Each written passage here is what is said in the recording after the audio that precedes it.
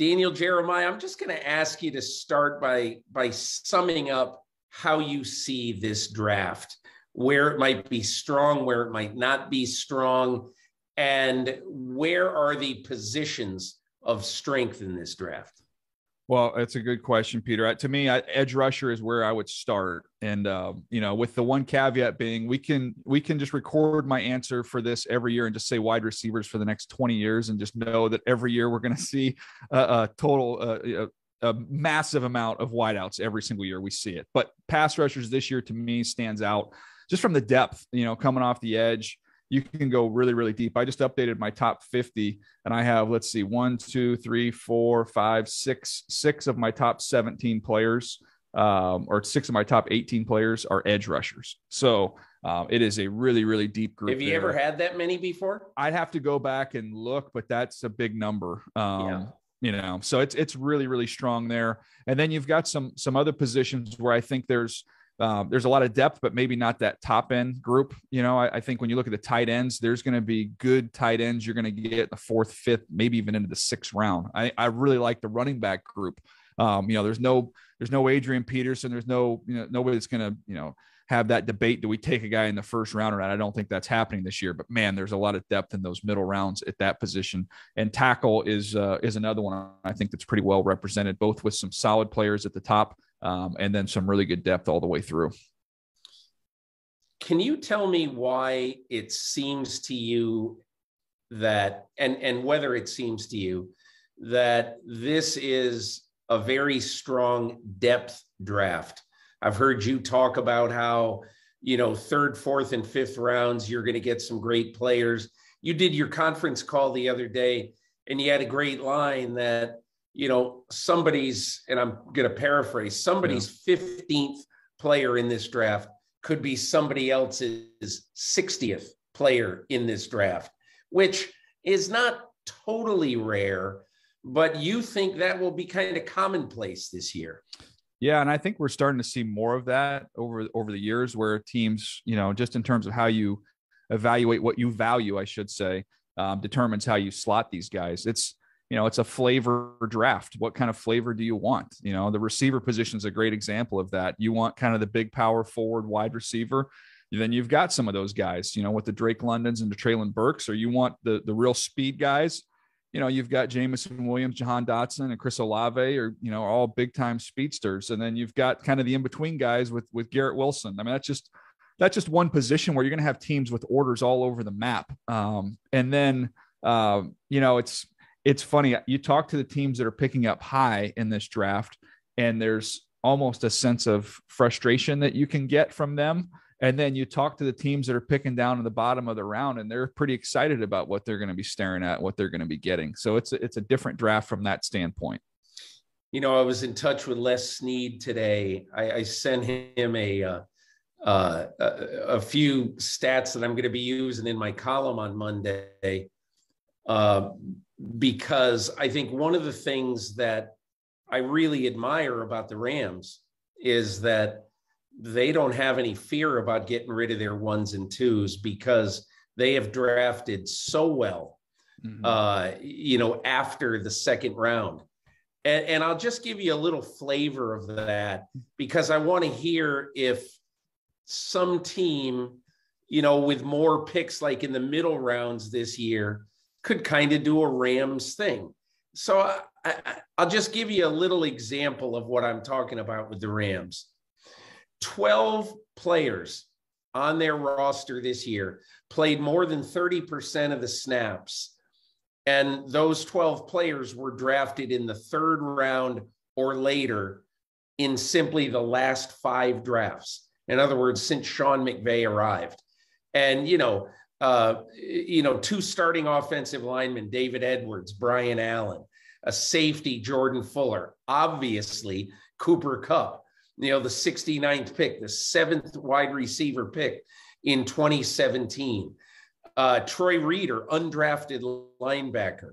Defensive tackle Greg Gaines. Every time Aaron Donald opens his mouth about the guys around him, he says, this Greg Gaines, he can't be blocked. Mm-hmm. Nick Scott, the safety who came in late this year and who at Penn State was really only a special teams player. or almost exclusively a special teams player, at least until his last year there.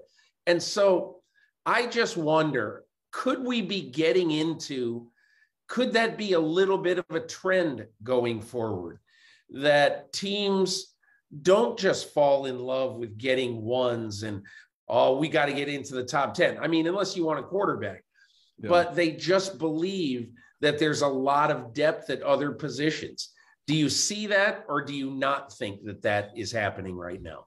Well, I'm glad you brought it up, because I feel like with the Rams, we talk about the trades more so than we talk about anything else. And they've traded, and smartly so, for quarterback, corner, edge rusher. So they're trading premier picks for premier players at premier positions.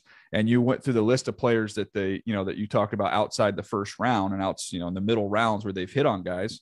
Every year, Peter, you can find wide receivers, safeties, linebackers, guards. You can find those in the middle rounds every single year. Yep. But man, if you're hunting for quarterbacks and edge rushers, those are going to cost you. And usually it's going to cost you with spending a first round pick and drafting a guy, or in their case, using some picks to trade to go get established veteran players.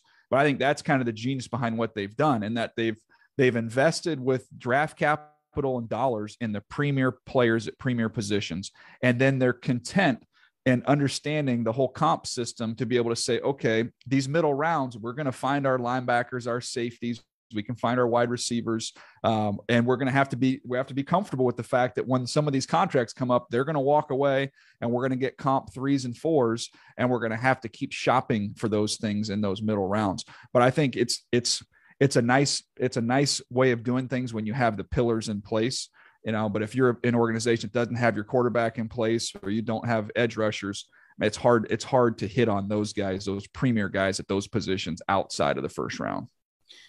I like the fact that you just bring up the receiver position, because to me, when I look at receivers are what I thought of running backs like 5 years ago.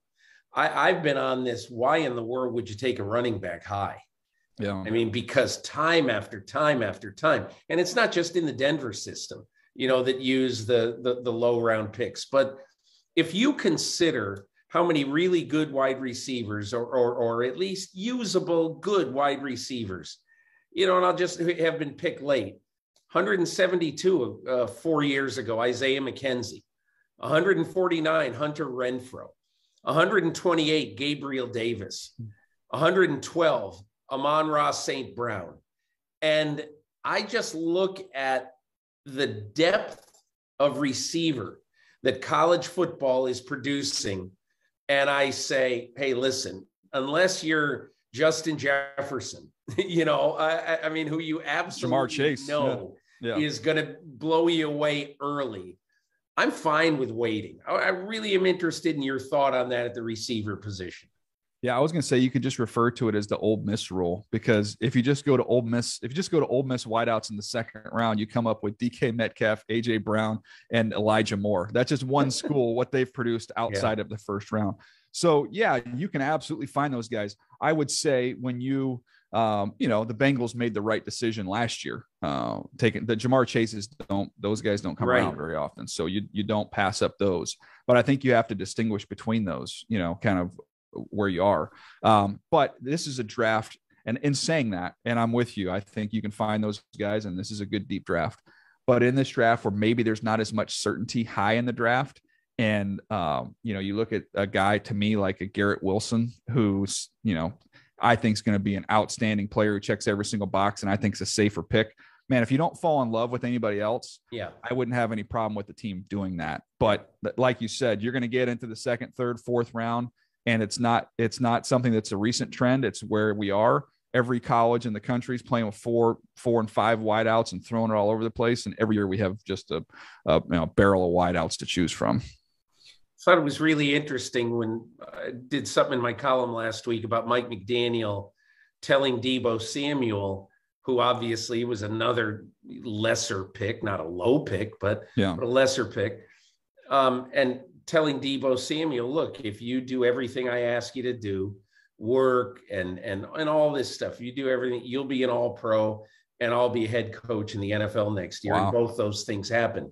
I only bring that up because my feeling is that I think you have to know the personality and who these people are. Like, Jamar Chase, I'm fine after seeing who he is and sort of the tough guy that he is. And, I've gotten to know Zach Taylor some, and I don't know Jamar Chase, but Zach Taylor goes, he's the most competitive guy we got and all that. And I think that with guys like, Jamar Chase and Deebo Samuel and Terry McLaurin and Hunter Renfrow and a lot of these guys, I think tools are so common at that position that I'm looking for other stuff when I'm looking for wide receivers. So I want to ask you, give me your 3 or 4 receivers in this draft who've got some of that in them, who've got some of the Cooper Kupp, I will not be denied in him, that is going to add to just his football resume. Yeah, I mean, I'd give you my top 3 guys at the top of the board fit that in terms of the criteria. Garrett Wilson, who plays a lot bigger in his size, super tough. You can watch what he does after the catch to see his competitiveness and his toughness. Drake London, who's just kind of a bully. There's been a big debate on, is he too tall? I don't have any issues with him whatsoever in that regard. I think. Will you tell me a little bit about Drake London? Yeah. This is like the first week I start talking to people around the league about the draft, and he's on everybody's lips right now, or everybody's tongue right now.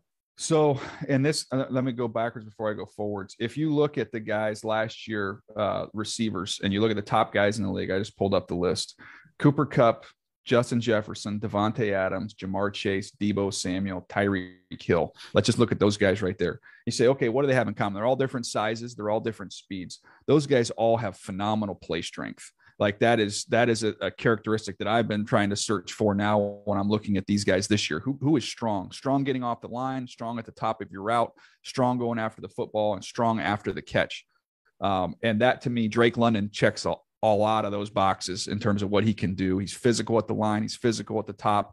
He wins 50-50 balls. Then after the catch, he's not a catch and fall down guy. Like he can run you over. He can make you miss. And everything from the school that you get is that the wiring is just outstanding, like ultra competitive. When we finish here, I'll send you a text of a dunk of Trey London's, by the way, which I always love when I get the other sports stuff. But he was, he played basketball at USC his freshman year, so he's a big time athlete. You know what's interesting about him, that to me, and again, I haven't studied any of these guys really, but he only played 8 games this year, right? Because he got a broken ankle. He's okay, isn't he, right now? Yeah, I don't imagine we'll be doing much at the combine, I would guess, coming off that injury, but I do not know yet. Yeah. But anyway, he only played 8 games, but 88 catches in 8 games. And the other thing that's really incredible, PFF had a stat about him: 19 contested catches. That's like 2.5 contested catches a game. That doesn't happen. Well, the funny thing is I've had conversations. It's a glass half full, glass half empty. I've had conversations with teams that really love Drake London, and they'll say, man, he's got so many contested catches. And then I've talked to teams that aren't as high on him and go, it's all contested catches. He doesn't separate. So I'm like, you take the exact same nugget, the exact same stat. Some people love it. Some people hate it. I tend to fall in the camp of loving what he does there. Yeah. How is Garrett Wilson different from him? So Garrett Wilson has more juice. He's faster. He's more explosive. He's going to be a more dynamic route runner. I mean, he's just going to be able to get in and out. And I'll send you another one of my favorite things. We'll show it at the combine, but you got to go back and watch Garrett Wilson and his freshman year. It's not just looking at these guys, their recent year, but you go back to his freshman year, they're playing Clemson. And he goes up and makes a catch on the sideline, Peter, that's as good a catch as any that I've ever seen. I mean, he just can jump out of the gym. And he reminds me of Justin Jefferson in that I loved everything about Justin Jefferson. I thought he was, the best route runner in that draft. I thought everything he did was really clean. The question was, what about the top speed? Like, is he going to be, those expectations, he might run in the low 4.5s, which is, doesn't mean he's not gonna be a great receiver. We see that with Devontae Adams and Stephon Diggs, all these guys. He goes to the combine and runs in the 4.3s. And it's like, well, okay, well, he's good there. And I've been told that Garrett Wilson's been training and running in the high 4.3s himself. So that's the last little hurdle for him. And I think you'll be one of the easier evaluations in this class. What about, this is a guy who I only know by name, but Jameson Williams, I think coming into this year, what I had heard is that he had a very good chance to be the best receiver in the class. Tears his ACL in January. And I wonder, how do you look at Jameson Williams now?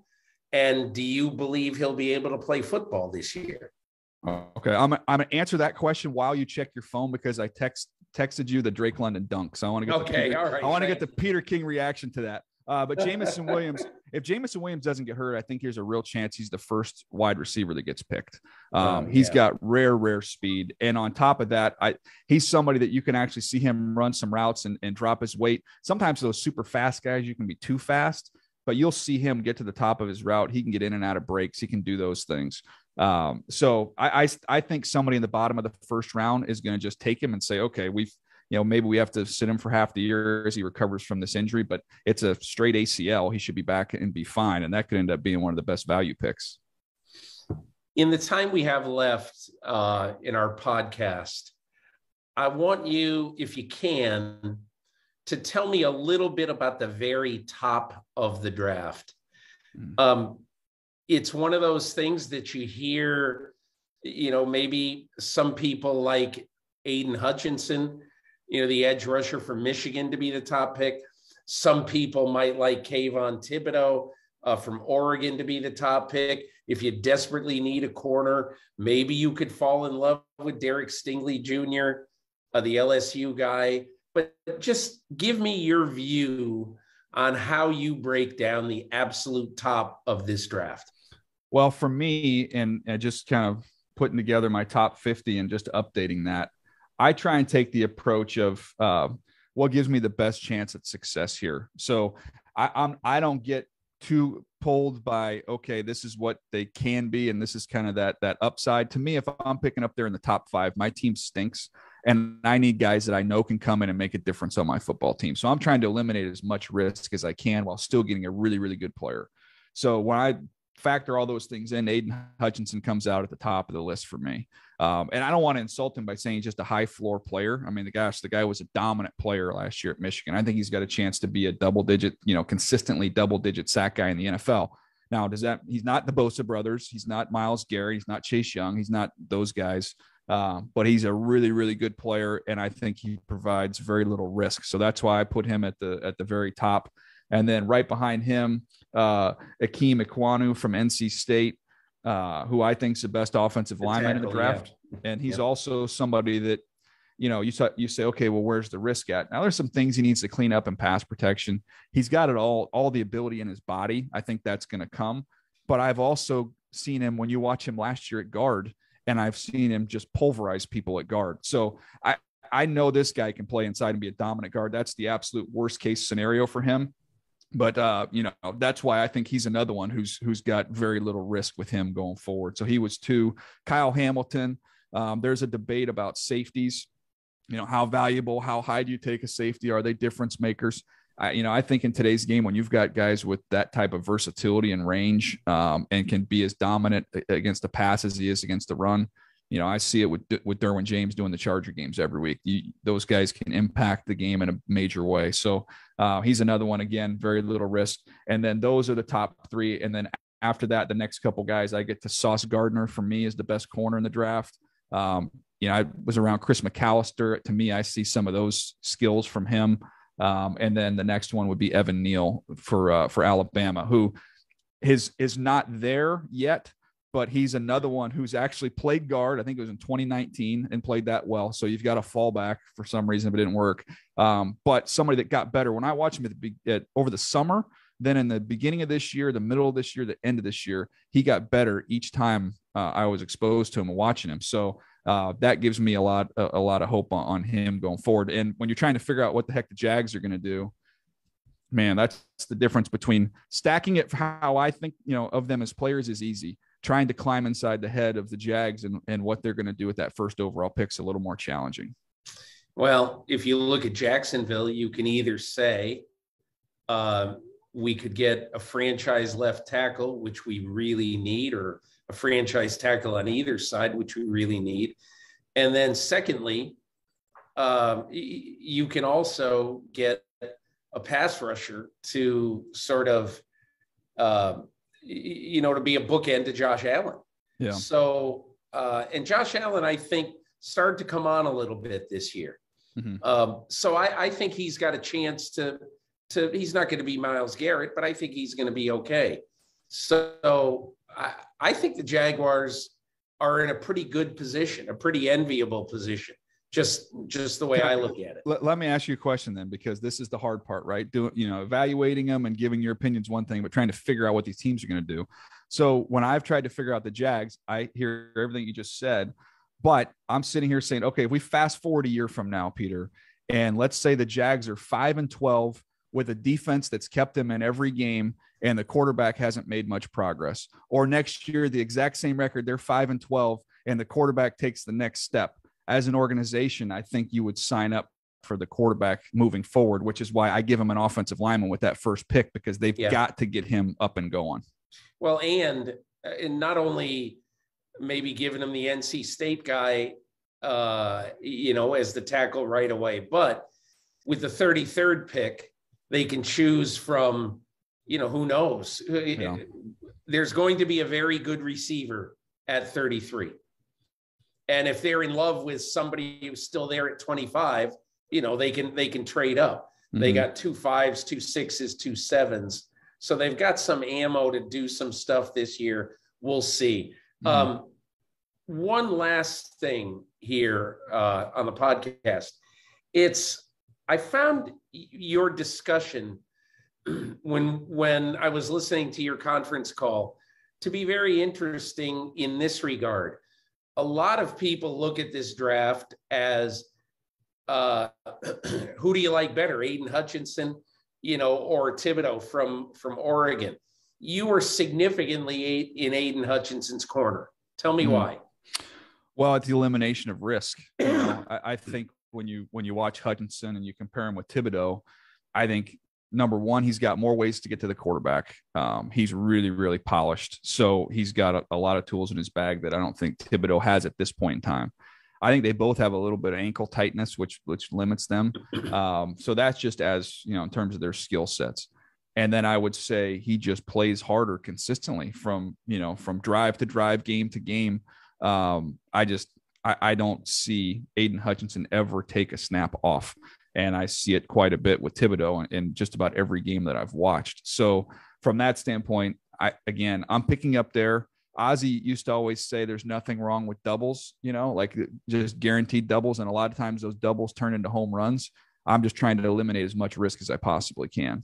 Yeah, it's really interesting. Okay, so NFL Network is going to have scouting combine coverage starting this week and continuing all week. The on-field workouts begin Thursday with quarterbacks, wide receivers, tight ends. On Friday, it'll be running backs, offensive linemen, special teams. Saturday is a big day, linebackers and defensive linemen. And the reason I think it's a big day is that Hutchinson says he wants to do everything, and this is his chance to put a little exclamation point on him being the first pick in the draft. So, and one of my favorite things, Mike Mayock started it, you do it too, that I think is really fun about the combine on TV is that at some point in your, 50 hours of combine coverage, you will take a deep dive into all 32 teams and what you think of them, what you think they need, where you think they might go, both in free agency and the draft. That's my favorite thing of you just giving the status report of every team in the league. And I think that really is it's a tease to tell everybody, hey, listen, they might be talking about the Cleveland Browns at 5:58 on Saturday between, defensive linemen and linebackers. So you better not turn it off. But and I often think, I said this to Mayock once, you got to do more homework on the teams themselves than you do on these 336 players or whatever they are. Yeah. What's funny is it's like running a race on two different tracks, because you're trying to, study these guys, all the tape and all the hours that represents. But then you've got to answer from the team side. That's why I get my little handy dandy sheet right here. I've got all my teams. I've got free agents. I've got stats. I've got needs. I've got all that stuff a little front and back is my little crib sheet here as we go through these teams. And the best part about it, Peter, is I'm going to have hours and hours of discussion on TV, on podcasts, on radio interviews. Then free agency happens and it's all worthless because all these needs and everything completely change. Yeah, well, I wouldn't say it's worthless, but I say it does change after free agency. But still, I think one of my favorite teams this year just to watch is the Ravens, because they're going to have 7 picks. When you start at pick number, I think 76, they have 7 of the next 70 picks. Yeah. And knowing DaCosta, General Manager Eric DaCosta, he might make a couple more trades to give them 8 or 9. But the Ravens really seem this year to be in the sweet spot of the draft. It's not only that, it's not just the ability to pick the players that they've had tremendous success with in those rounds going back 20 years. They've turned those picks into guys like Calais Campbell, Marcus Peters. They find ways to use those middle round picks. They make trades, and it's just, there's so many ways to build your team and acquire talent. And, look, there's a handful of teams that are just better at it than everybody else and utilizing the resources, and the Ravens are one of them. Danny Jeremiah, thanks so much for joining me on the podcast. Thanks, Peter.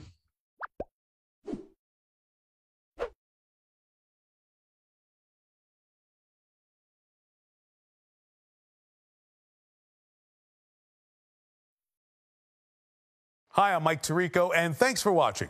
Make sure to hit subscribe for the latest news and highlights from NBC Sports.